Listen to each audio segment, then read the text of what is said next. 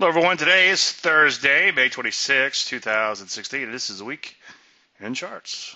Brought to you by Barking Squirrel Coffee Roasters, barkingsquirrelcoffee.com, and of course by me. Every week I say I need to upgrade this, update this graphic. I guess it's getting kind of, it's no longer a new year, but so far it has come true. It's been kind of a bumpy year in the markets. And we'll talk a little bit about that in a few minutes. There's a disclaimer screen. As you know, you can lose money trading, or as I often sum it up, all predictions are about the future, and a lot of stuff can happen between now and then. So what are we going to talk about? For some reason, I woke up this morning thinking of how trading is not exactly a game of exacts, and how perfectionist, he tried to say, need not apply. And I guess the reason I thought that is because I've been getting a lot of questions asking me very specific things and wanting to deal with exacts. And these are some are recent and some are not so recent, but these are a few that I thought of and a few that were in my inbox recently. Where exactly would you turn bullish? Exactly where should I place my stop? Exactly how many days should a pullback have? Exactly how much should a stock pull back? What exactly should the HV be? Exactly how long should I wait after the open before exiting in, let's say, a damage control situation? Exactly how much wiggle room should I use for the entry? And when taking profits on a near miss, exactly how close does it have to be? Now, I got to thinking about each one of these questions and a few more, and I started to put together examples and explanation of each one.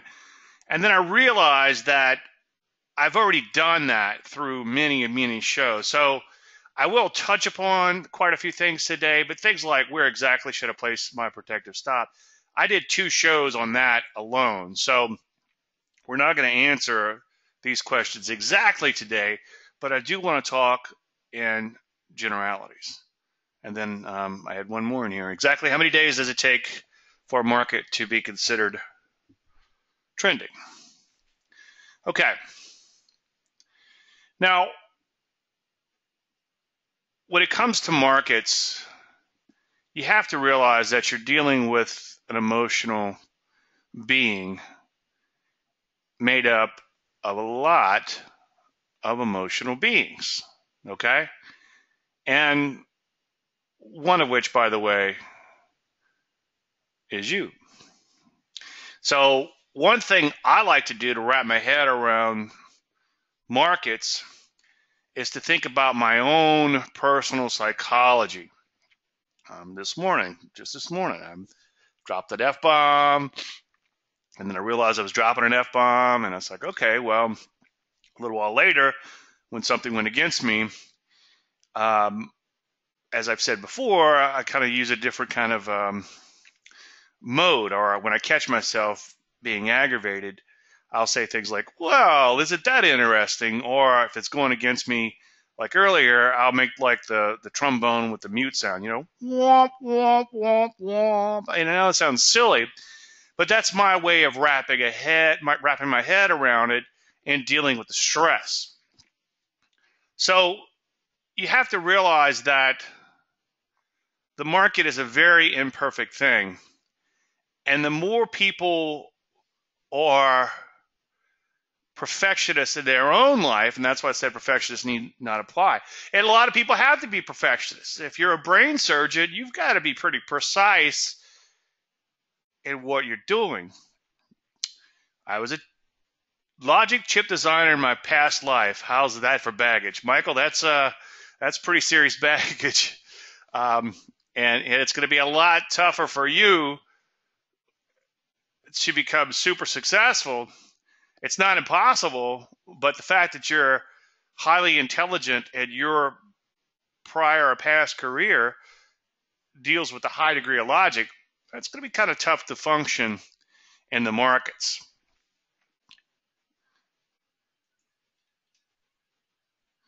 So one way to wrap your head around the psychology of the overall market and how markets are irrational is I want you to think right now exactly what are you going to have for lunch today?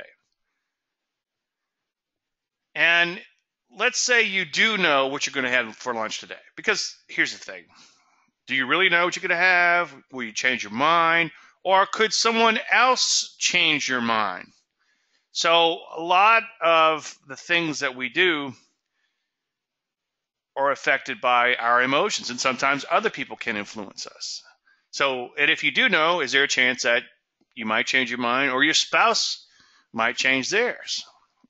All you married guys in here, you know that your wives will occasionally change your mind. So if you're not even sure exactly what you're going to have for lunch, how could you think that an overall market can deal with exacts? If a market did deal in exacts, then the logic chip designers out there and the statisticians and the computer people and the perfectionists and the control freaks would own the markets. Unfortunately, again, you're dealing with a lot of emotions. Michael says, tell me about it. Now, before we go much further, one thing I thought about this morning is I do have some copy out there where I use the word exact. If you go to my website /trading service, davelandry.com/trading service, you'll see that in that copy I wrote, I will show you exactly where to get in, exactly where to place your protective stop. So, am I talking out of both sides of my mouth? Well, yes and no. Notice that the thing underneath it is kind of my saving grace. Suggests some discretion, such as taking profits a little early, some damage control, and staying with positions on stop nicks. Okay? So, not exactly, but you have to have a framework that you will work with, okay? Some of my friends who are a little bit more mechanical in nature, as I've said quite a bit, they kind of see me as being a little bit more mechanical than I let on to be, and it is true because certainly, I also a lot of times my friends who are more mechanical, I tell them they're a lot more discretionary than they let on to be, and that's a conversation for another time. But you'll need some sort of framework to work with. So like sometimes I'll see a setup and it just looks perfect, and I'm sure there's a certain way that I could probably quantify that setup. So it could be more of an exact type of thing. Maybe it's a TKO that's a wide range bar. Let's say it's a wide range bar 8 on 8 periods, or something like that. And the trend is you could actually maybe quantify that trend a certain way. Although I'm a discretionary trader, maybe there are some times where things can kind of work a little bit more mechanically. Like if I'm seeing a market that's bottomed out for years and then all of a sudden has a nice bow tie higher, then maybe I'll just, I hate to use the word close my eyes, but it's almost like close my eyes and automatically take it. But the point I'm trying to make is that sometimes you can do things very mechanically, and then other times not so much. And it seems like in this more recent environment, it's been a little bit of a not so much type of thing. And I've been applying a little bit more discretion, like Phil was emailing me right before the show, Phil from the UK. Hey, Mark from the UK is here too, checking in. Good to see you, Mark. And he was asking me, he's like, I've never seen you move the stop on day one. It's like, well, yeah, I actually do move the stop on day one, depending on what happens. But in more recent times, I've been a little bit more lenient with my stop. So he might have saw that as me being a little bit more mechanical. But in reality, I was actually being more lenient. So hopefully that makes some sense. And we could get to that in 1 second. But there'll be other times when you're not going to really act in this mechanical way. There's going to be times when you really have to use a lot of discretion. That's discretion going in. Maybe if the market's choppy like it is now, you use a little liberal easy for me to say, a somewhat more liberal entry. And if you look, I can't say that word today. And if you stick with me for a little while, we're going to get to an example where I had a liberal entry in for a setup, and that helped us to avoid a massively, not a massive, but a pretty big losing trade. So common sense is your best ally when it comes to markets. Now, when it comes to setting the stops, and again, we're not going to get into a whole lot of details this week, but there's just simple little questions you could ask yourself. Where would I be wrong as a trend follower? And a good example of that would be, and I'm actually watching a Forex pair right now. If you get in on a bow tie coming off of lows, it looks like this, and let's say your low is back here, and pulls back a little bit, begins to take off and rally out, so far so good.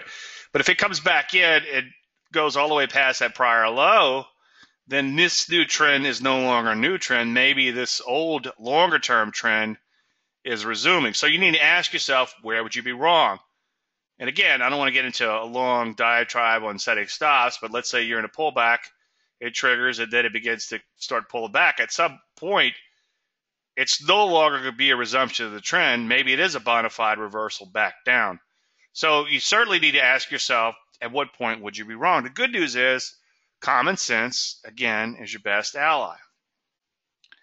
Now, one thing you need to ask yourself, and you're trading in general, is this old commodity adage, pardon my French, ladies, are you eating like a bird, shitting like an elephant? In other words, are you taking little bitty small profits and then very large losses? Now, I often talk about applying a little discretion when it comes to that initial profit target. Yes, I put an exact initial profit target in whenever I recommend a new setup. It's down here, and you actually see the setup in a second because it didn't trigger.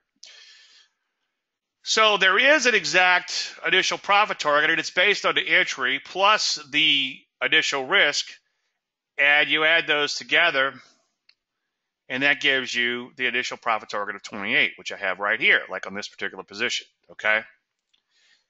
So, yes, there is an exact place, but let's say that it gets to 27 and, I don't know, 85, 27.95, 27.90, and it just keeps bouncing around or getting very close to that initial profit target. Let's say the profit target's here, and the stock comes up, and it gets really, really close but doesn't quite get there. Well, so what if you take profits a little early and only make about $900 on its first low? If that's okay, that's 0.9%.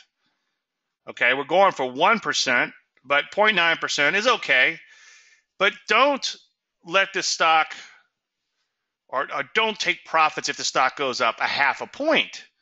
So you're making, let's say, what would that be, like $150? Well, we're going for at least $1,000 per 100K. So no, you don't want to take a $150 profit on the position, but it's okay to take maybe a $900 profit if it's getting close to that initial profit target but doesn't quite get there, okay? So just use some common sense when it comes to a lot of these things. Now, the other thing is, are you taking mediocre setups? And you need to ask yourself, is it truly intuition, like me seeing that bow tie off of all-time lows? It's almost so perfect, I just have to just execute, bam, go in and do it. Or is it intuition, which they talked about, I think they came from the first market wizards. So you've got to be careful. And then you got to ask yourself, is the market itself mediocre? And one thing I want to talk a lot about today, and it never ceases to amaze me how important this concept is, but the net change. And ask yourself, is the big blue arrow pointing sideways? So again, common sense is your best ally, and it doesn't have to be that complicated. If you're a chip designer, you probably don't believe me, but it doesn't. So one thing you need to ask yourself when it comes to net is the market higher than it was? But Dave, exactly how long ago? I don't know. Yesterday, some days ago, some weeks ago, some months ago, some years ago. We'll take a look at a real chart or two in just a minute.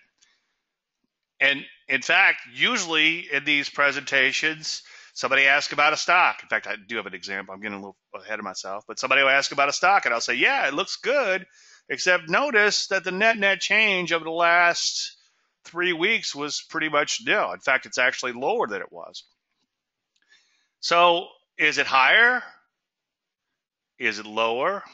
And of course, people always forget, or many people always forget, sometimes it could just be the same. So is it higher, the same, or lower than it was? And that in and of itself could be quite telling. So remember never to forget about the net. Now, I see this all the time, and I have a live example here in 1 second. But when people see a market like this, and I've got it drawn in for you, I've got that nice little deceleration of trend drawn in, which is a bad thing, but people will see, they'll look at the low, and then they'll look at the current days trading, and they'll say, oh, okay, well, that's net. That looks pretty good. Dave says I got to check net, and it is much higher than it was quite a long time ago. But what they also forget is that maybe it just hasn't made much forward progress in a while. So yeah, the big blue arrow might be pointing higher, and maybe the market is headed higher longer term. And if you're long and you're not stopped out, then you could take some solace in the fact that maybe that longer term trend is there. But you have to look at the shorter term net and ask yourself, is this market losing steam? Now let's take a look at a live example of this. Somebody recently asked me about BHP, a couple days ago, in fact. And I said, well, looks like it's lost some steam. What are you looking at? And he says, well, I was looking at the run from here to here.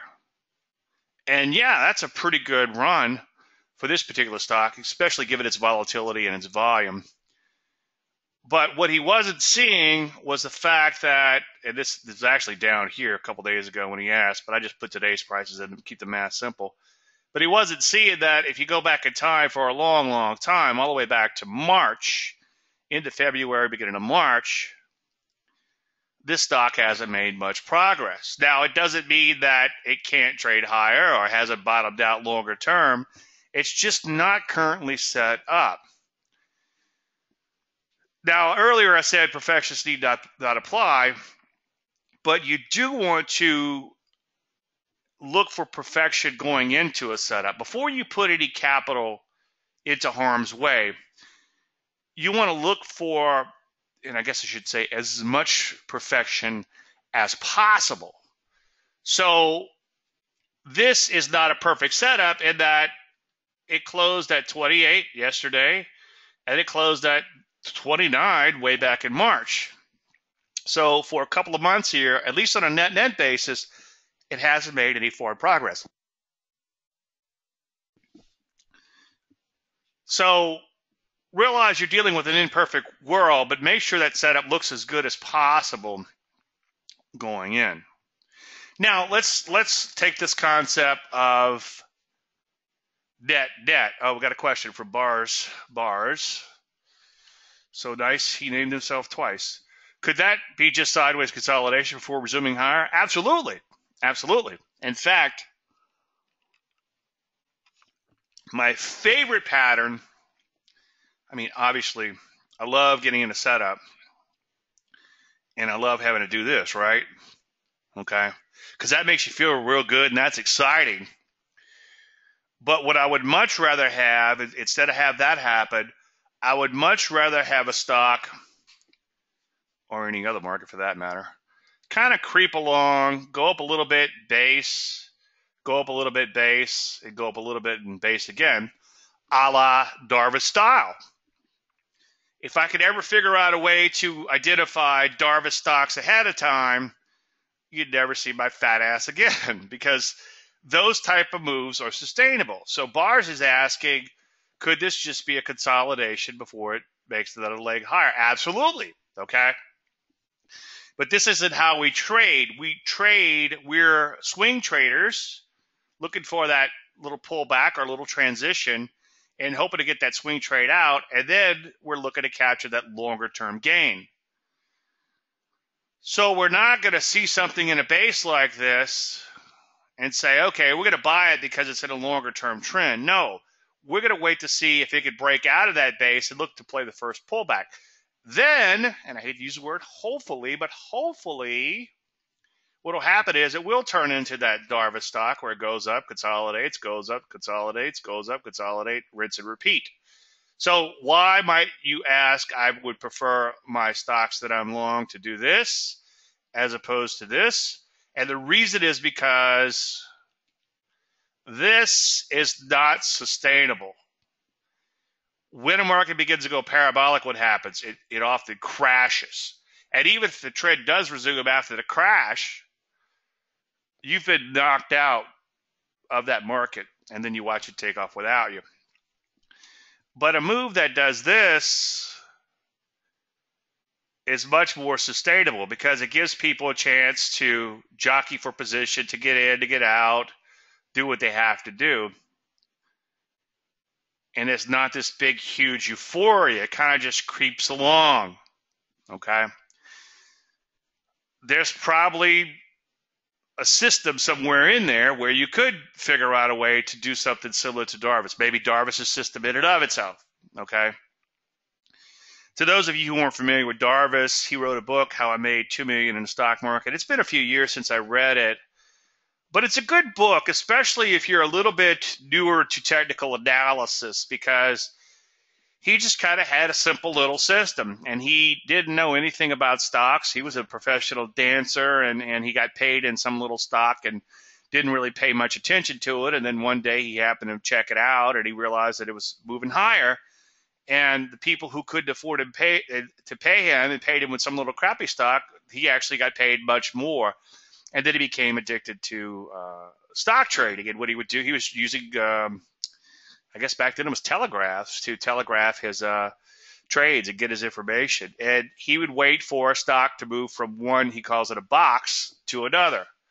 So in order for him to make a buy, and I don't know the exact system, but in a nutshell, it's pretty much like, okay, well, it's trading in this box here between, I don't know, 20 and 30. When it gets out of the box and trades into the 30, 40 box, maybe I'll make my buy then. Okay, but it's something along those lines. And then he would, if it moved out of a box, I guess he would get out. And the idea was to keep trend following as it made boxes on top of boxes. But I call it a box stock. And those can work really well longer term. Once you get into a nice little swing trade, it turns into this intermediate term trade, and you've got a fairly wide stop underneath, then you're able to ride out those longer term trends. By the way, for those of you who aren't completely familiar with the methodology, and again, today's not going to be a lesson on everything, but now might lend itself well to that. The idea is to have that tight or fairly tight swing trade stop to get that first little swing trade out, and then let this stop kind of gradually begin to open up. Now, as I was telling Phil this morning, let's say you do have a stock that moves up like this much. On the first low, for the first half of your trade, you will stair step that stop up almost on a one-from-one basis. Now, the reason Phil didn't realize I did that was because I've been a little bit more liberal in recent times and letting things open up on the first loaf. But in general, I'm bumping it up on a one-from-one basis. Now, by the first loaf, let's say you buy 1,000 shares. 500 is going to be treated as what? A swing trade. And then 500 is going to be treated as a longer term trade. Maybe a Darvis stock, okay? Hopefully a Darvis. D-A-R-V. Is there a U in there somewhere? I forget. Darvis. D-A-R-V-U-S. I have to find the book. I never know which books are going to come up in my presentations. And my books are all mixed up now. Anyway, the book is How I Made $2 Million in the Stock Market. I should have it. I think I used to have a list of books on my website. I need to fix that page. But anyway, the first loaf, the first half, I call it a loaf. I worked with a hedge fund for about 14 years, and he called everything a loaf, and that's where that came from, because people asked me, why do you call it a loaf? Well, that's why. The first loaf, or the first half, is a swing trade. Second half is a longer term trade. So again, you stair step higher initially, and then the stair step starts looking like this. Now, on the charts, it'll look like a very long-term moving average. That's kind of one way. That's kind of one way to wrap your head around what a stop might look like, and by slowly letting that open up, it's not actually a longer-term moving average. But people often ask me that, and what I used to do when I do a presentation was I used to go into each day, and I used to like put a little tick each day, and this was just real painstaking to do this when setting up my chart. So now what I do is I just kind of eyeball where the stop was here, and then where it is here, and where it is here, and where it is here. And I just kind of connect the dots. But in reality, it would kind of look like this. Well, it's only going to go higher. So yeah, the stop does start looking like a longer term moving average. Okay, now Darvis, D-A-R-V, well, we spelled three ways. Darvis, Cajun food, D-A-R-V-A-S, okay? According to Wikipedia, Darvis, D-A-R-V-A-S, okay, Darvis. We have 3 votes for Darvis with an A and 1 vote for Darvis with an I. So we're going to go with the A. Okay, thank you guys, appreciate that. I never claimed to be a genius. In fact, they call me the trend following moron. All right, now, before we forget about the net debt, let's talk about the S&P 500. Yesterday, or whenever that was, day before, this big day here, I got an email. Hey, Dave, is this the start of something new or bear rally? Or what do you call those things? A bear trap. And I'm like, well, you know me, this market's going to have to do more than just have one big update for me to get excited. And I'm sure I went on to say, let's not forget about the net. Now, we had a little follow through yesterday in the S&P 500, and we closed right here, 20, I don't know, was that 2080, 2085, 20 something, somewhere in there. But go back in time, and where was the market way back in April? Okay, right about where it is, or was yesterday, okay? So it's very important not to get too caught up in 1 or 2 days action and always focus on what's happening on a net basis. Now,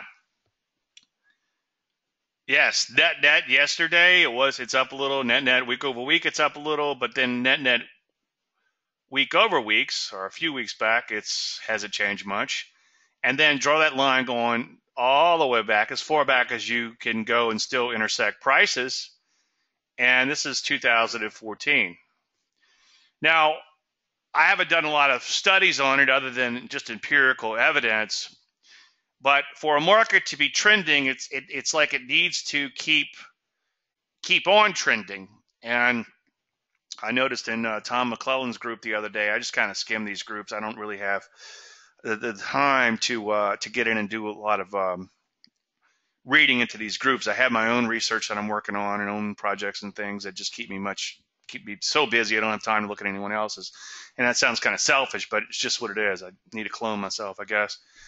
Anyway, they were doing something about when the markets have a high number of unchanged stocks, it means that the trend could be coming to an end. And I like what somebody in the group said, and I wish I would remember who said it, but he said it's like a tennis ball. You throw a bunch of tennis balls in the air. At some point, I think they call it the apogee. At some point at the apogee, it's going to stop going higher before it starts coming back down. So if you're looking at markets, so we'll take a look at like a monthly chart in a few minutes. And then if you go back at a couple of presentations that I've done a while back, I show the market looks like this. And then if you really pay attention, it's really kind of lost a lot of steam in here. So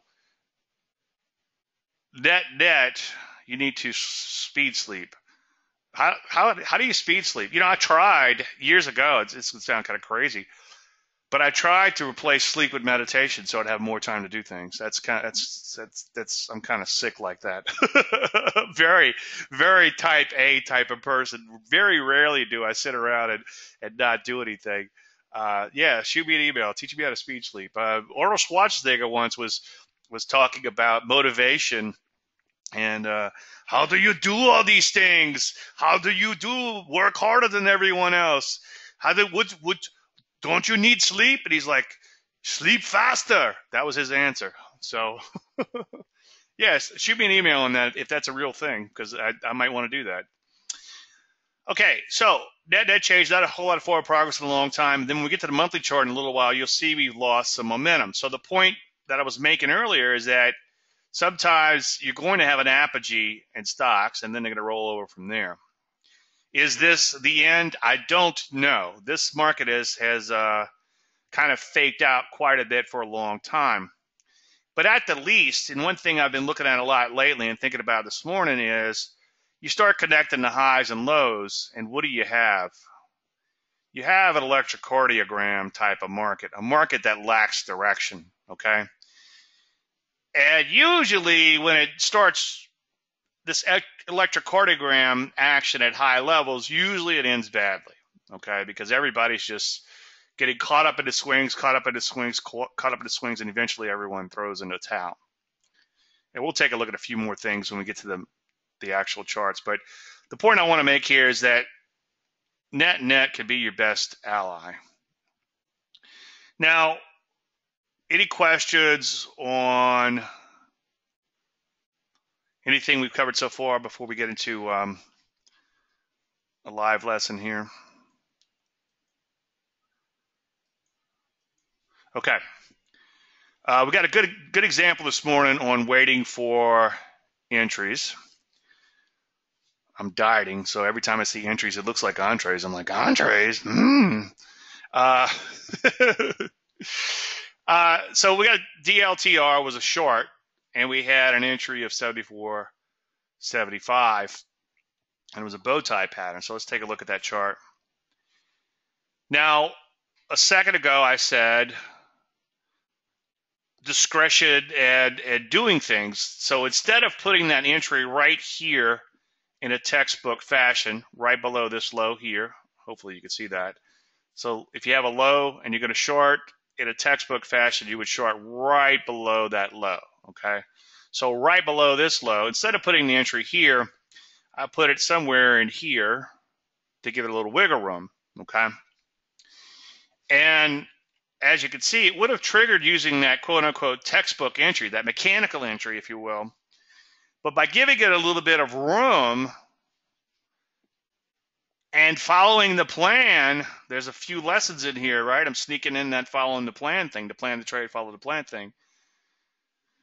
Obviously, you avoid a really ugly trade because look what happened.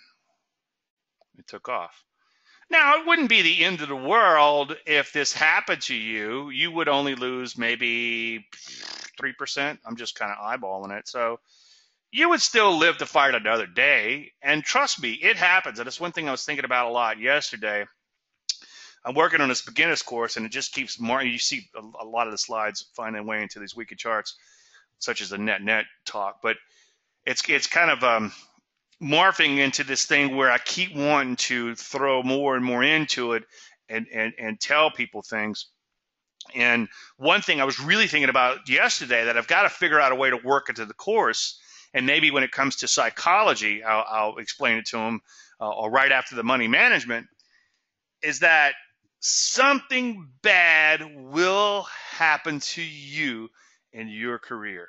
And something bad will happen more than once, okay? And that's why you have to have this money management plan. I was going to tell some war stories, but that's a 2-drink minimum on some of these. And some of them I could tell you, but then I'd have to kill you, obviously. But something bad will happen sooner or later. So let me interview myself. Am I saying that using a liberal entry will keep you out of trade that does this? No, okay?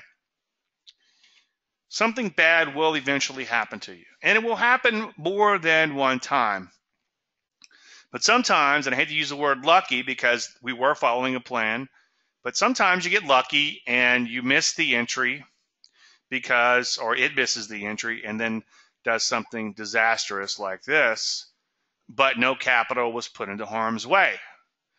I talked to someone yesterday and they said, they're telling me, at least based yesterday, that they are not taking trades unless they actually trigger now, based on things in my service. Before, it was they would ask me about a stock. I'm like, what stock is that? And I tell a story all the time. It's not just one person. I'm not just picking on this one person. I'm picking on, or I'm talking about a plethora of people. I'm like, I didn't recommend that stock. Yes, you did. And then they show me when I did. It's like, well, it's one like looks like this one. And they got into it 6 months ago, but it never triggered. But what did they do? Well, they front ran the setup. They got in right here, thinking that they would get in before the rest of the world sees it or the rest of the people in the service. Now, don't get me wrong. I don't talk out of both sides of my mouth, but if you're in the mother of all trending markets, then by all means, you might want to step on the gas a little bit, push the system to the edge, and do things like front run a setup here and there. But based on the electrocardiogram nature of this market that we have now is not one of those times, okay, to do those things. So waiting for an entry can often keep you out of a lot of trouble. All right, any questions on anything, comments, criticisms, complaints? I'm using anecdotes. Okay. Let me get my chart set up. While I'm doing that, if there's any individual, you could always ask questions too. If there's any individual stocks you want to talk about, feel free to ask about them now. My only requirement, or my only suggestion, is just put a stock on a line and hit return, and that way I can tell whether or not I talked about it, and you'll get all of your stocks answered. All right, we should have plenty of time today. I didn't pontificate too long. Okay. We just said the P's are kind of sideways at best. And so far today, we obviously are not seeing any follow through here, okay? It's kind of Flatsville. I kind of expected yesterday to be like today. Kind of reminds me like an economist will tell you tomorrow why what they predicted yesterday didn't come true today. Anyway, but the point being, I kind of expected yesterday to be like today, because a lot of times you just have this, everybody and their brother has to buy stocks, and then the next day you have a shoulder shrug. So, well, everybody and their brother had to buy stocks over the last 2 days. Got a lot of people all excited. And then so far today, it's like, not so much, okay? So the point I was making earlier is if we go to maybe a weekly chart, let's see if that helps. Yeah, weekly chart. You could see that obviously we've headed higher for a long, long time, but we've begun to roll over in here, or at least lose momentum, okay? So people get mad at you when you say a market might be going down. You know, you say markets go up, markets go down. They look at you like you pooed your pants, you know? But then you say market might be going down. Well, no. They get all excited. Not you trader types that are in here, the average person who deals with markets. They just think markets always go up. But they don't, unfortunately. So we have lost quite a bit of steam in a while. That's a weekly S&P chart. By the way, the weekly bow ties are still in effect from last summer. So we got to sell. This is the slowest rollover I've ever seen in my life. If you go back to last summer, I got all excited about this bow tie. And this bow tie remains in place. Now, exactly when will I become bullish is the question that I've been asked ever since last summer. And the answer to that question is, well, within my framework as a trend follower, the market would at least have to make it to new highs. And so far, it hadn't died. I mean, it sold off a little bit. It had a big retrace, had it sold off a little bit again, or a lot of bit, I should say. And then now it's going right back up. So it would actually have to make it to new highs and stay there before I would start getting, and I hate to use the word bullish. I'm not necessarily bearish right now. I'm just cautious, okay? You you look at a lot of charts, and I figured, and I don't want to fudge the numbers anyway, but I think it was 10 million. If I do the math, several thousand a day, 20 something years, I think that comes to 10 million. So if you look at a lot of charts, you begin to see patterns that reoccur and things happen. And one discovery was the simple little bow tie pattern. And I'm not the first guy to discover a moving average crossover, but I just kind of use them in a certain way. Within a certain, there's that word, framework again. And I discovered, especially on a weekly basis when it comes to indices, that when you have a weekly bow tie, you better pay attention, because last couple times this happened, the market lost almost half and then over half of its value, respectively. And then last time, a couple times we had buy signals, the market has gone up well over 100%, I think 200% in the S&Ps. So it pays to pay attention. And as my buddy Greg Moore says, I'll quote him every week, probably just enough. Did I just say probably? Prolly. But as Greg says, we treat all signals as if it will become the big one. And Greg just retired from running about $6 billion. $5 billion, $6 billion, billion here, billion there, who cares, right? But 5 or 6 billion might have even been closer to 8 at the peak of the fund. But he's ran a lot of money, and he's got a lot of experience, and he's been through a few scars, I'm sure, to show for it. And that's why he believes in treating all signals seriously. So I know that do this every week, but that was a sell back here. This was a buy. This was a sell. This was a buy. And now we have a sell, and there's a big question mark right here, okay? Will it work? I don't know. But I'm going to stay prudent. And where exactly will it become bullish? Well, if it makes new highs and stays there. Now, NASDAQ, you could argue that the S&P isn't far from new highs, and it'll probably get there, or maybe it'll get there. And it wouldn't take that much to get this market to new highs. And who knows? Maybe the Fed would step on the gas or whatever, and push it up there and try to get the market moving. Anybody here remember when the Fed could care less about the markets, and you would like, please give us a 0.25% interest rate deduction cut, please? No, and it's like, damn, that Fed. And now it's like, let's just step on the gas and see what we can do. NASDAQ, net problem there, and also tons and tons and tons and tons and tons of overhead supply to deal with. Nothing magical about that overhead supply. It's just that people who bought the market during this range might be looking to get out at break even. Now, here's the thing, getting back to that apogee of a tennis ball.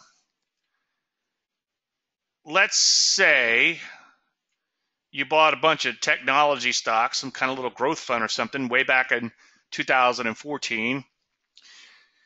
And as I've told the story recently, as one of my wife's friends did, and then here you are a year and a half later, and you add on some management fees, and now you're hurting pup. And you begin to wonder, is this investment thing really working? And again, go back to 2009, when we just pretty much gone straight up, except for the last year and a half. There's people behind those bars, and those people buy and sell for a variety of reasons. So maybe the people who were thinking about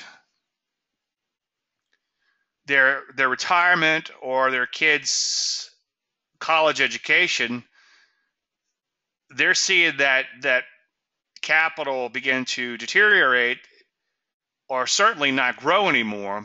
And then they're beginning to think about return of capital versus return on capital. So never forget, there's people behind the bars. So that apogee of this market by going sideways could be wearing down these people, especially the Johnny-come-latelys.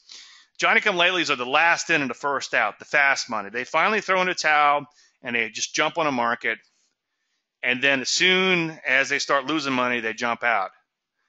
And those people could really fudge up a market.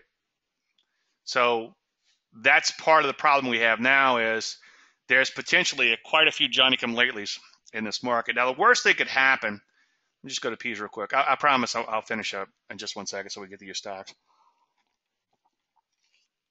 I think the worst thing can happen. And in markets, one thing I like to do, instead of being like, oh, we got a bow tie, the market's gone down, the market's gone down. Well, I have been a little bit like that since last summer. But I'm also thinking, well, what if that doesn't work? What's another plausible scenario? And the bear case, the bull case would take care of itself because the market just goes up and up and up and up, and we just follow along.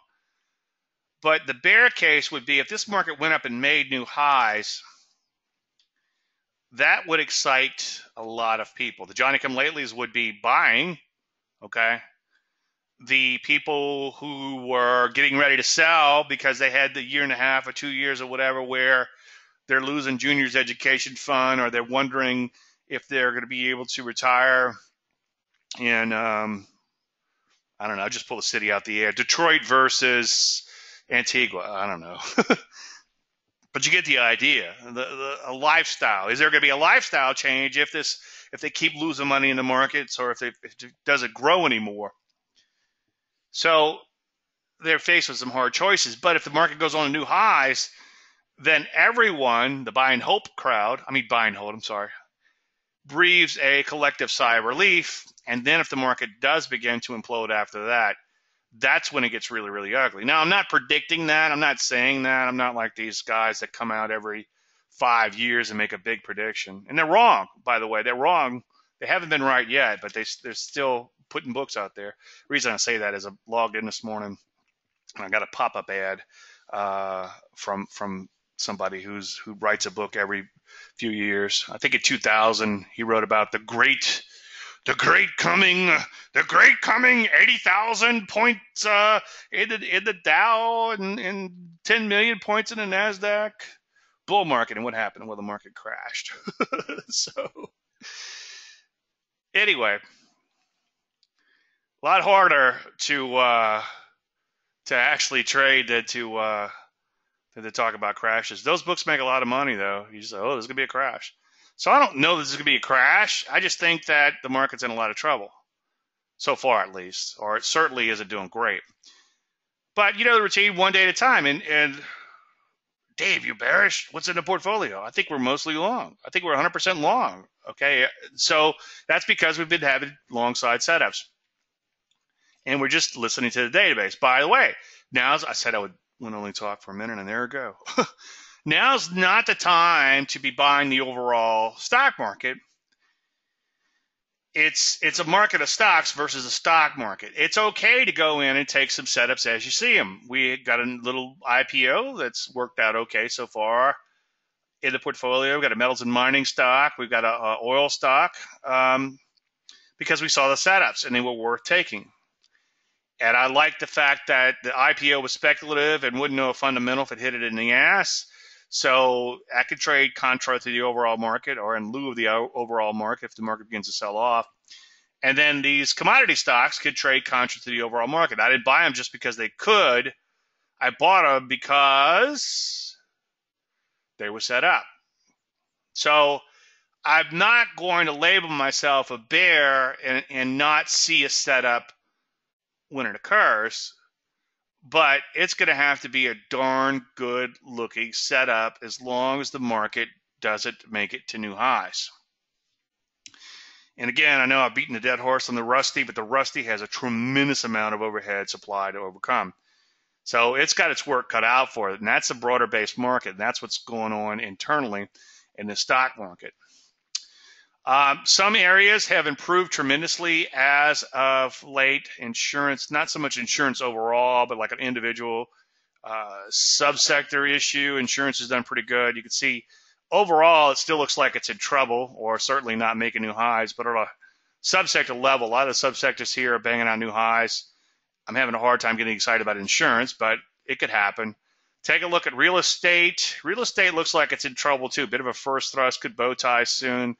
Problem with the real estate stocks is they're kind of low in volatility. Retail, I've been bearish on retail, but obviously some good news in today on some of these retail stocks, and I might have to change my tune on that. But until and unless they get to brand new highs and stay there, like everything else, again, you have to have a framework to work around. I'm not going to get too excited. about that. Now, metals and mining and the energies, these commodity-related stocks, they have been pulling back as of late. And yes, they have lost some steam. That's why I'm getting more and more selective. And guess what? The database is producing fewer and fewer setups. The gold stocks might still have a chance in here, and we'll get to those in 1 second. But I would like to see this market move away from this pullback and make some new highs and then consolidate again. But it is losing a little steam in here right now. And by the way, how many days since the pullback? 1, 2, 3, 4, 5, 6, 7, 8, 9, 10, 11, 12, 13. So it's about a month worth of pullback in here. So yeah, it's lost a little bit of steam. Moving averages still look okay, but the energies have lost some steam. Ditto for metals and mining. Metals and mining have had a little bit more correction in here, as you can see, but so far they still look like they have potential.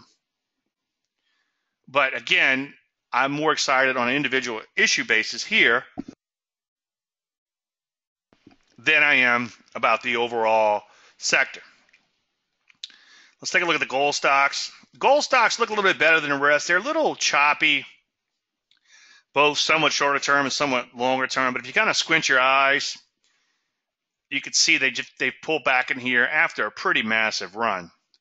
Now, if you go back and look last few weekend charts, go back a few weeks, I should say, in the weekend charts, you'll see that back here I didn't like the fact that they were losing steam, but the market took off anyway. The market could do whatever it wants. The market hands me my ass quite often. The market humbles me quite often, okay? It humbles everyone quite often. We all read about these famous traders and how much money they made, but later on you find out they've subsequently blown up. So you have to constantly take small bets, constantly have a money management plan in place, and then allow yourself for the occasional home run. Longer term, you'll be pleasantly surprised. Sometimes, and the reason I'm talking about the fact that we didn't really get on these gold stocks is that sometimes, and I get asked a lot of questions, and sometimes I don't think I make a good case to explain this. Sometimes my methodology doesn't catch every move, okay? No methodology does. And sometimes you have to be willing to pass on something if it doesn't fit your methodology. You have to find, in general, one methodology and follow it, and number two, realize that you can't kiss all the women. Sometimes you might have to let some setups go that do not fit the methodology, and that was part of the problem, is those gold stocks lost momentum, and then they decided to take off again. But gold looking okay again. I got a few on my radar right now. I'm sure you guys will probably ask about them if you haven't already done so. Okay, speaking of which, all right, just want to go through one or two more. Utilities still look like they're in trouble. In general, these interest rate sensitive areas still look like they're in trouble in here. The overall market, I don't know. I think I'd remain skeptical for now. It's kind of a show me type of market. In spite of bonds kind of hanging in there and going sideways, these interest rate sensitive areas such as real estate and utilities look like they could be in trouble. All right, Art wants to know about EDU. I have found that educational stocks can be kind of choppy and crazy. This one, it sort of took off, and then now it kind of went sideways. Maybe it's kind of box-ish looking, but it just doesn't jump out at me as something that would be worthwhile. Maybe on a pullback, if it were able to make new highs, because look at where it is now and look at where it was. So let's measure that. So it's up a couple percent over what? A little bit over a month, which isn't that much, especially when you consider the volatility of this stock is fairly high at 42 HV on a 50-day basis. So this stock would have to break out to new highs and then pull back before I would consider it. Now let's see what's going on longer term. So you are up towards new highs here longer term. So if it did break out to new highs, maybe it would be okay. But for now, I don't think it's. I think I would pass on that one. And then I'm a little bit biased against educational stocks. I'm a little bit biased against shipping stocks. I I did a lot of research on a lot of trend following systems on a lot of different areas. And as a general statement, they don't really work really well in shipping, and they don't really work well in educational stocks. Now, that might just be an aberration, but I've never forgotten that. And every time I look at shipping or educational stocks, I see, wow, they do chop around a lot.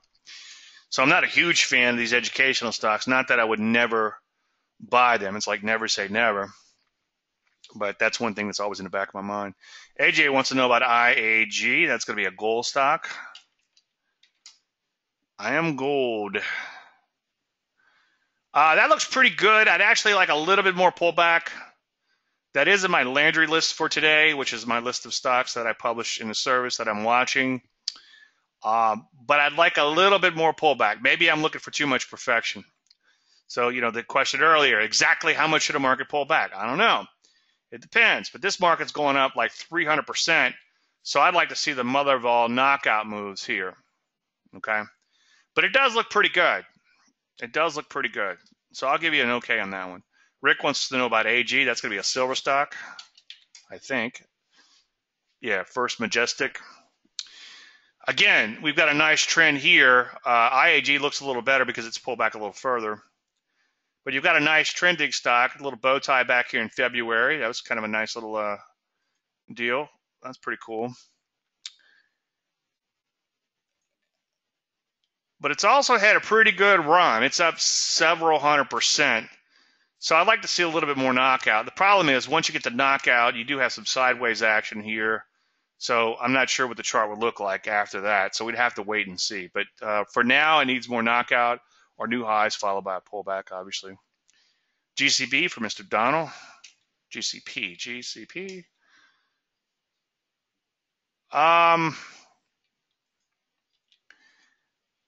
Well, this stock, it took it a long time, and it didn't make a whole lot of progress. Okay. So let me interview myself. Is it trending? Yes. But not with a tremendous amount of vigor. The HV is 25. That's fairly low. As I often say, people fool themselves by thinking that, I'm going to trade a less volatile stock, so I'll have less risk. Well, in order to make the position management work, you have to put on more shares because otherwise your position won't even be worthwhile. And when you put on more shares, something bad could still happen. So this stock would have to accelerate higher for me to get excited about it and then pull back. So I would leave that alone. What do you think? Mr. Chuck? PER. You ladies are quiet today. Well, what did we talk about? Net, okay. Where is it? Where was it? Okay. Connect the lines, draw your arrow. So it's sideways. Now, it does look like it's bottoming out, but I would never buy a market because it's bottoming out. Okay. The S&P's been topping out for almost a year. So I'm not going to sell short the S&P just because it's topping out. What did I write about recently? The Big Short? I'm not wrong. I'm just early. That's the same thing, Michael.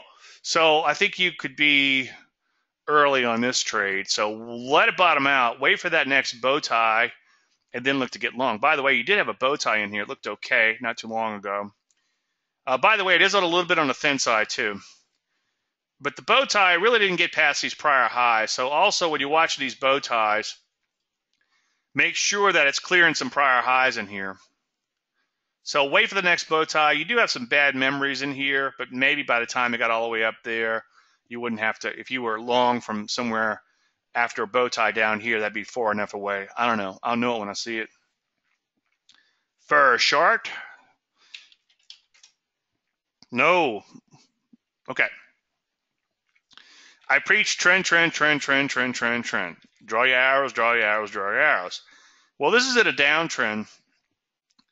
But if you're going to short a market, as I often preach, I would much rather short a market at higher levels than way down here. Now, if the overall market is at a longer-term downtrend, then all you might be left with is stocks that are beaten up in longer-term downtrends. Towards the end of 2000 In 8, you'll probably notice if you go back and look at the archives in the service, or if you were in a service and you remember it, you'll notice that I was recommending shorts that were in longer-term downtrends. Why? Well, because my favorite charts, those are just rolling over from high levels, and the bigger they are, the harder they fall. They just weren't existing anymore because the market has been in such a serious downtrend for so long. The other thing, too, is when you see big gaps like this, I tend to avoid markets because they can trade a little erratic after them. I mean, this gap back here wasn't necessarily that huge, and you were at higher levels. But the other thing that's jumping out at me is that this stock is kind of thin for shorting at only 200,000, 250,000 on average volume. A little bit on the thin side for shorting. So I would avoid that. If you do want to short something, find something that's at higher levels in the early phases of rolling over. Okay, Andre? GPL is going to be a silver stock for Mr. John. GPL. I think I have a testimonial from John on my homepage. Thank you, John. Appreciate that. This is kind of a dilemma with this stock because it's had such a run. It needs a lot of correction, but then it's too many days of the pullback. Okay. So again, sometimes you can't always get on the next leg, or you can't catch every stock. And also net, it's going kind of sideways here, as you can see. So I would pass on that one. It's still in an uptrend. If you're long, stay long and just trail your stop higher. Okay. Starbucks, I'm probably not going to be a fan. But as a short, interesting. Let's take a look at that. Yeah, these high, I'm not a big fan of these super thick stocks like Starbucks and all, but because they're very efficient. And by efficient, I mean there's a lot of players, there's a lot of analysts that are following these stocks. But when they begin to crack, they can crack in a serious way. They can become very inefficient on the downside. And that's the basis of my go-go, no-mo strategy, is you look for these longer-term darlings or longer-term momentum stocks that have lost momentum and are beginning to crack. And then you use a bow tie or a first thrust or something to enter. Now, with that said, I'm really not seeing anything to get excited about with Starbucks, but I hear you, okay? If you were to short a stock, I would much rather short this stock than that aforementioned REIT that was down at low levels. You probably couldn't even borrow that REIT, by the way. So I guess talking about that stock is hypothetical anyway. And what would the world be without hypothetical questions? As I often wonder, when would these hypothetical questions end? Somebody just emailed me that recently. I don't know who said that, but it looks okay as far as the shorts. You could do much worse. But yeah, if you're going to short a market that looks like that, that's still coming off of fairly high levels. Let's take a look at weekly bow tie on this for S&Gs.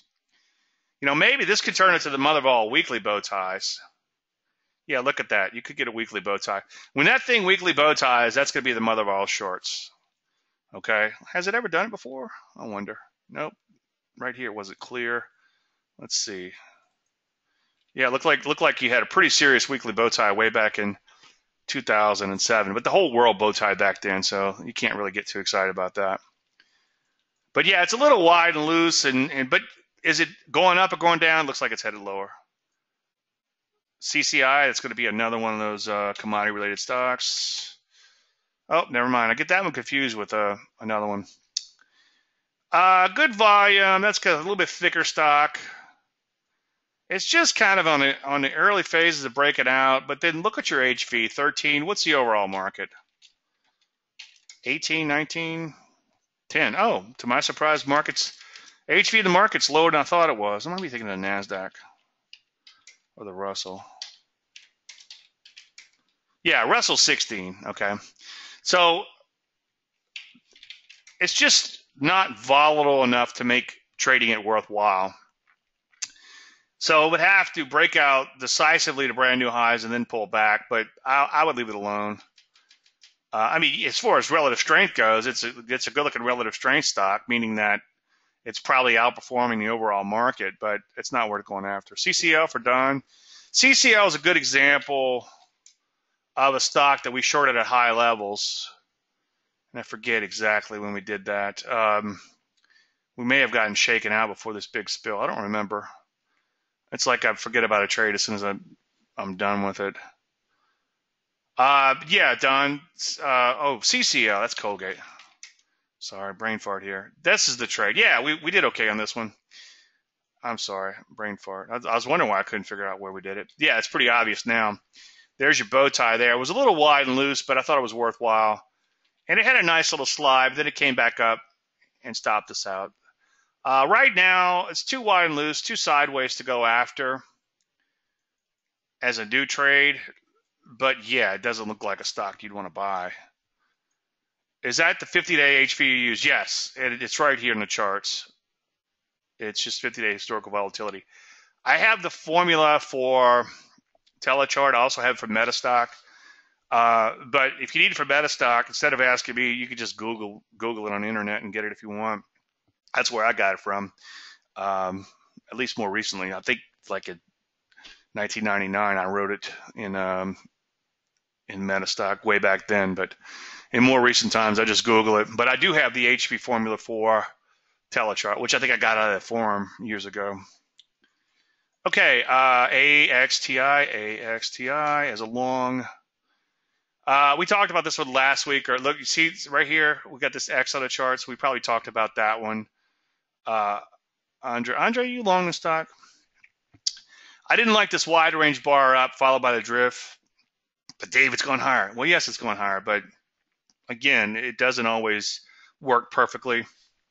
And also, it's fairly thin given the price of the stock and just the way I could look at it and see it trades very thinly. So I would leave that alone. CDXC for Mr. Donald. CDXC. This one looks okay. This was on my service a while back, but it's kind of thin or super thin now, and that's why I took it off. I would pass just because it's so thin on that.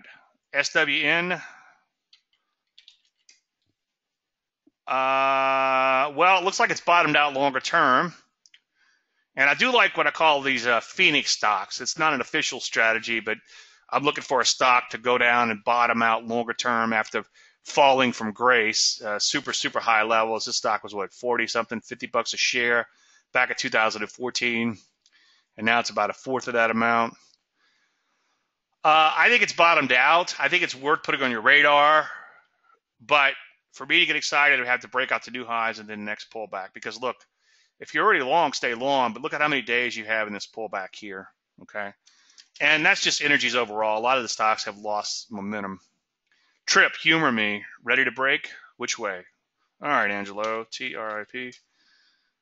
Oh, I don't know.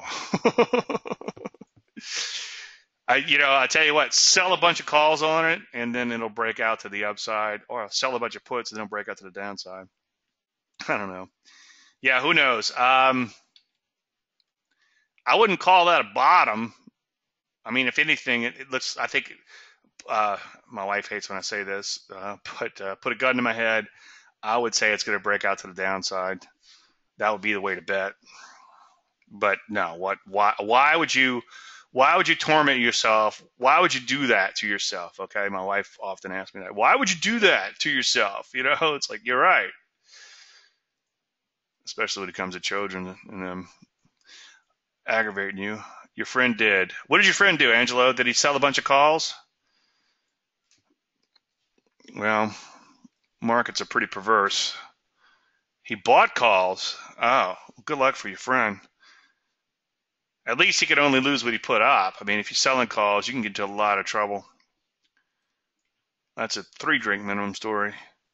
All right. Looks like we got a quiet bunch today. Any more stocks? Golds. Too much short-term overhead supply. Pull back a deep enough. Okay, let's take a look. Let's take a look at the underlying commodity first, which I meant to do earlier, and then we'll take a look at the stocks real quick. Oh, good. Okay, lots of. All right, keep them coming. Keep them coming. Gold, the underlying commodity, beginning to bow tie down in here. I wouldn't call gold done just yet. Some people are. I think it's too early for that. It could just be consolidating in here, but obviously if it breaks much lower, then I would lose any excitement that I might have for gold, okay? So if it takes out the bottom of this range, this is GLD. So let's take a look at the gold stocks. This is the commodity. Longer term, it just still kind of looks like a bottom to me. Shorter term looks like it could be in trouble though, okay? Because it is bow tying over the short term. I don't trade the short term, but I'm more excited about a bow tie like this coming off of multi-year lows. This is a good bow tie right here. Write that down, okay? Coming off of multi-year lows, you want those.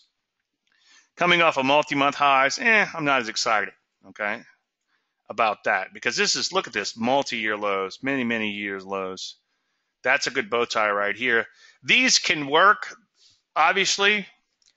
And as I've said before, I see a lot of bloggers talking about bow ties, mid-range bow ties, and that's fine. I don't care. They rarely mention my name, but that's okay. I'm next. My wife keeps saying, I know I say this often, why can't you be like Bollinger and name something after yourself? I'm like, I keep forgetting. I'm sorry. All right, let's take a look at the gold stocks. But yeah, the mid-level bow ties, not as excited about those as I am when a market makes major, major lows and then makes a bow tie. And the same thing goes for the high side. That's why earlier we're looking at that short way down at low levels. I'd much rather short something at high levels. Now, the gold stocks look a little bit better than the gold itself, okay? We talked about these a minute ago, but you can see so far just kind of pulling back. And this is a little an arc. It goes a little bit against everything I just said about net and loss of momentum, etc. But so far, they still look okay because you did have a pretty serious run from lows, and then so far you just got to pull back in that. And too many days in the pullback, but it hasn't really broken down. But you can see those moving averages are beginning to roll over a little bit. By the way, nothing magical about moving averages, as I often say, or any indicator, but an indicator can help to illustrate what's happening. So looking at these moving averages and seeing them turn down, that makes me think, aha, maybe this market has lost some steam. And then you whip out your net change, go back in time, and on a net basis, it hasn't made any progress since when? Since April. It's actually down since the middle of April. So that's 6 weeks on a net basis, at least, where it's traded lower. So I still think the uptrend remains in place here, but it certainly has begun to lose some momentum, and the underlying commodity is not looking so good. So that's why you're seeing a couple of gold stocks on the Landry list today, but I'm just not ready to go after them for that reason and being part of the reason, and then the other reason being that I'm kind of picking apart the setups. I want to see a little bit more pullback, maybe a little bit more perfection in those setups. So maybe I'm willing to pass on those. All right, Otis wants to know about INGN.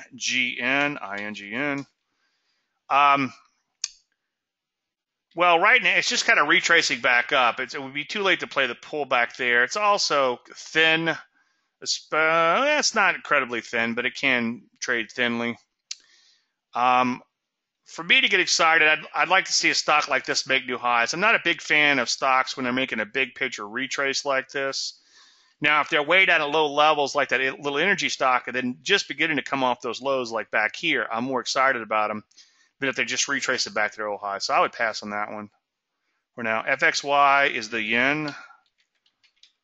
I am long the yen or short the yen? I forget. I think it might be short a 60-minute chart. But yeah, the yen is headed higher, or has been heading higher. But shorter term, it looks like it could be in trouble. Okay. Am I long or short? I forget. Short. I'm short because I got a short-term sell signal. Very short-term. Okay. But if you back the chart out a little bit, you can see that so far the uptrend remains intact, but it could be in trouble here over the short term. So yeah, if you're trading short term, absolutely, it's okay. Not okay, but I hear you. FXE is a euro. FXE is a euro. The euro looks like it's making a long-term bottom, but when you zoom in a little bit, you can see that it's definitely rolled back over and bow tied down. Not off of major highs. Again, that's a minor sell signal. Anything that happens kind of mid-range in here, that's only multi-year highs. But the euro looks like it could be in trouble. Might as well look at the dollar while we're at it. Dollar, I still think, is in trouble. I think shorter term, it's had a nice little run in here from lows, and shorter term, you got a short-term intermediate, a minor, I should say, bow tie buy because it's just coming off of multi-year highs. This would be your major bow tie sell back here. Let's take a look at weekly on that. Weekly dollar, you got your bow tie in here. So longer term, the dollar has topped. Okay, in here. Shorter term looks like it's on a bit of a retrace, a bit of a bounce. The yen looks like the gold chart. Could. Which one's the yen again? FXE? FXE? I forget. FXE is a euro. VIX, VIX. Let's just look at the VIX. The VIX does not really adhere to technical analysis unless you're using reversion to the mean. The VIX only matters when it matters. Years ago, I was kind of enamored with the VIX. Larry Connors wrote a lot of VIX systems. In fact, one of my VIX systems, I think, made it in one or two of my VIX systems that I co-developed, I guess, with him, made it into his book along with mine. I don't see a whole lot to glean off the VIX right now, just kind of sideways in here. You got to remember with the VIX, it's a volatility measurement, not so much a market that trends, okay? So volatility pretty low in here, but not really stretched. If it begins to get stretched, what's a longer term moving average doing there? Let's take a look at that. It's something I haven't really played with much, but let's just do that. Let's take a look. That's a 50. So it's not stretched from the 50. Let's take a look at the 100. Not really stretched from 100, 200. It's stretched a little bit from the 200-day moving average. So volatility is lower than normal, fairly low. So at some point, we could see a pretty serious expansion in volatility. In fact, VIX at 14, I remember, shoot, that was in the late 90s before everything went crazy. We had a VIX way down in the 14s, and we never saw 14s for a long, long time. But yeah, I don't think there's anything to glean off the VIX other than volatility has been low. Expect the expansion at some point. Otis says, Raven, mom has held 5 years. Okay, well, I don't want to get into your mom's position. She's holding it? Well, looks like it's going up at least now. I mean, but 5 years, that's a long time to hold something that's headed lower. Let's see, this is what, 2013, 5 years is what, 2011. Where's 2011? Whenever you get into stock, make sure you have a plan in place. And obviously this one has gone down considerably. So yeah, whatever you're, I certainly wouldn't hold on in stock if it took out its old lows in here. But, you know, I'm a trend guy, so maybe she has different reasons. HV is very low in the currency ETF, so you trade these in Forex. Yeah, Donald. The HV is very low in the currency ETFs because it's just kind of like measuring the actual move in the actual currencies. If you were trading them through Forex, you have some leverage involved, and that's why the volatility seems so much greater than in these currency ETFs.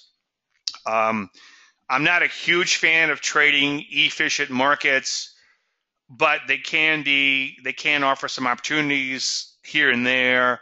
And also, they're obviously super easy to get in and out of. And you could actually, I'm not a big fan of day trading either, but I do intraday position trading, I guess you'd call it, off of 60-minute bow ties and things like that in currencies. I don't want to dig that hole too deep. FXY is the yen. Okay, the point was that FXY looks like gold. Let's see what that looks like. Well, a little bit. There might be a reasoning for that. I don't know if there is. What we could do just for S&Gs is we can overlay the gold on that. Let's see. It's been a while. It's comparison symbol. We'll put gold on top. We should make gold, and let's see, comparison symbol. It won't let me do it for some. Oh, here we go. We could put gold in there, GLD. Let's make gold and then the stock green, I guess. Comparison color. Gold would be gold. And why is that not working? GLD, oh, here we go, comparison visible. All right, that's gold, and then we'll change the price of the yen to, how about green? Okay. So Andre's point is that the gold, I think it was Andre, he says gold and the yen look a lot alike, and they do. But you can see that they certainly diverge at times. Now, keep in mind the scaling is not necessarily exact on this because it just doesn't work that way. This just gives you a reference. It's pretty good. Like you could put I used to put the sub industry under my chart so I could look at it, but now since I look at the sub industry anyway, I don't bother. But yeah, there might be something there. I don't know why. If somebody in here knows if there's an intermarket technical analysis relationship, let me know. USO. Now, what it could be is, or part of it could be that the dollar, commodities are dollar denominated. Okay, so if the dollar goes lower, commodities go higher. So that inverse relationship may be playing itself out because of the dollar-yen relationship.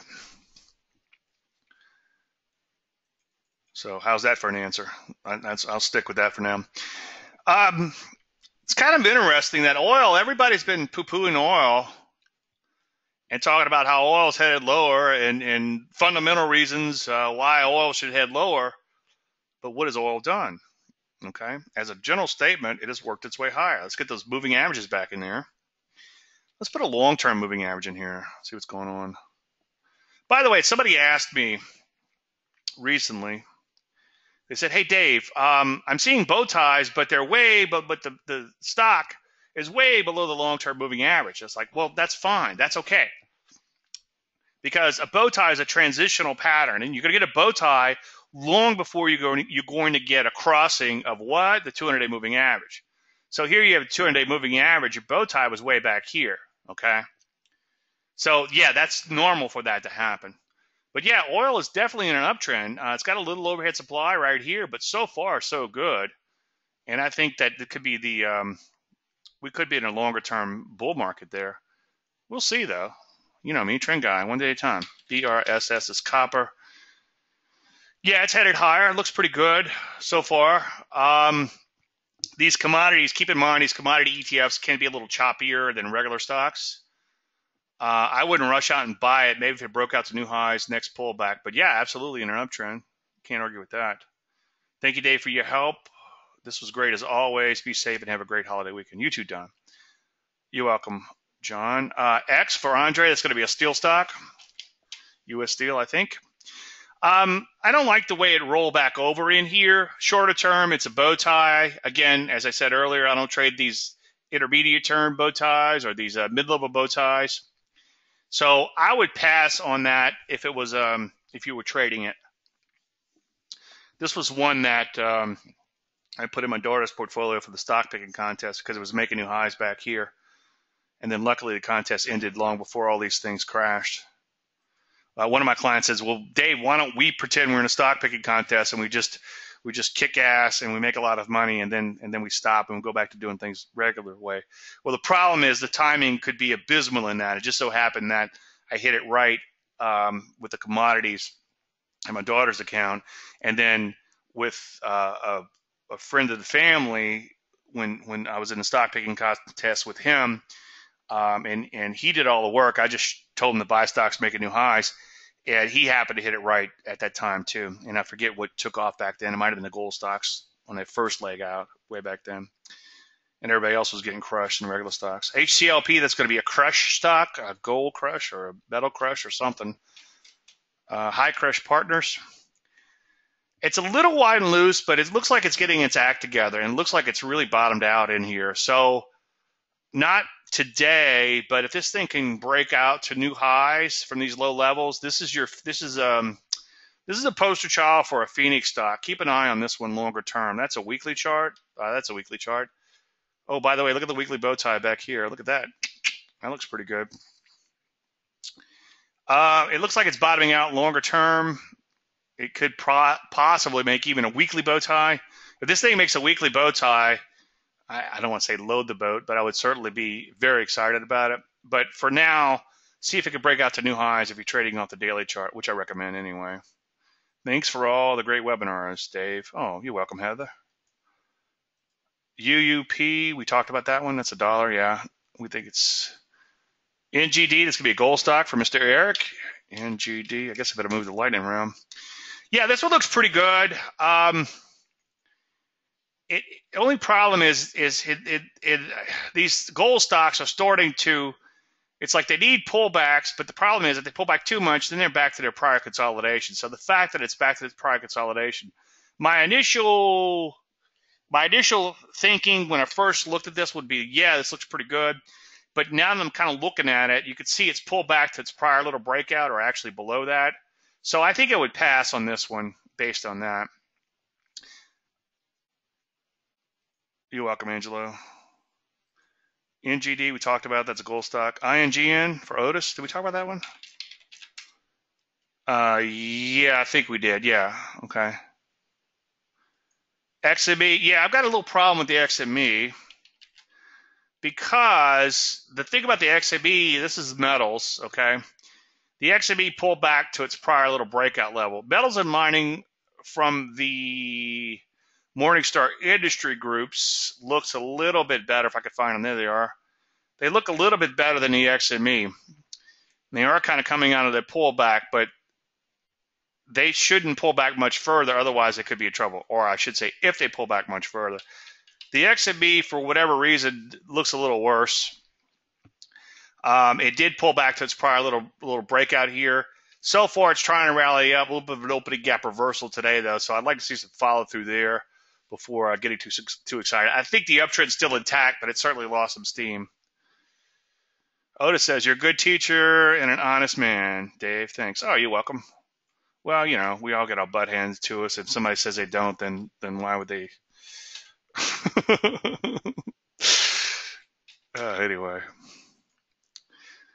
it was just a study done on someone who screams on TV, and I thought it was kind of interesting. So I don't want to get myself in trouble, but you guys could Google some of that and find some interesting things. Yeah, this made a bow tie way back here. A little bit on the thin side, but I hear you. It looks like a major bottom's in place, but shorter term, not so good. So in a lot of these metals, I think we're at a bit of an inflection point. We're going to have to wait for them to see if they could go on and make some new highs. So this stock right here would have to make a brand new high somewhere in here and then pull back for me to get excited about it. But good eye on that one. I think it's bottom. It's just the timing. You have to wait on that. ACIA?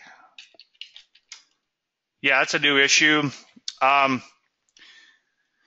It's kind of interesting. This is one of the new issues that even though it's above, I have a rule that they have to be less than $20 a share before you play a certain breakout pattern. But this is one I've been watching, and I find it fascinating that it didn't adhere to that $20 rule, and it's done really well so far. I think the IPO course, I think it might be on sale right now. Let me check that real quick. Yeah, I think it's pretty cheap too, as far as price is concerned. Let me just see.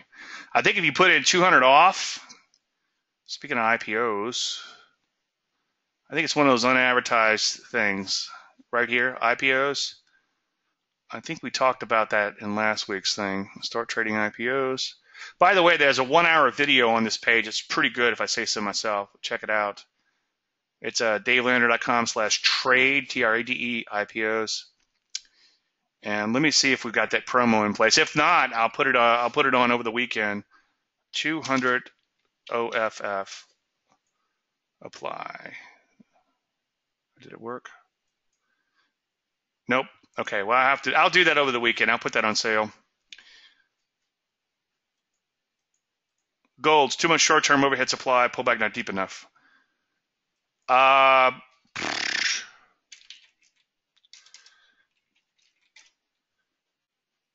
It depends on the individual stock. Yeah, like we said, gold itself looking a little questionable in here. VEDL. Yeah, this would have to make new highs. Just so many days to the pullback in here. It would have to make new highs and then pull back. Yeah, we just talked about this one. Everything I just said. Okay, Eric, that's one on the list today. Let's stay off of that one for today. Okay, it looks like we're out of time. You're welcome, John. John says, another great enlightening session. Have a great Memorial weekend. You too, John. Uh, thank you, Jill. Jill says, great as usual. So glad I found you. Well, I'm glad you found me too. Thanks, Dave. From Aaron, my friend over there nearby Jackson, Mississippi. Good to see you, buddy. Yeah, let me go ahead and wrap things up. Any unanswered questions, you do the routine, daviddavelandry.com. I will be checking in this weekend, so feel free to shoot me an email. And if not, I hope to see everybody next week. All you guys and girls have a fantastic Memorial Day weekend, and be safe and have fun. If you could do both of those at the same time, that'd be awesome. All right, I'll see you guys next week. Thank you guys so much.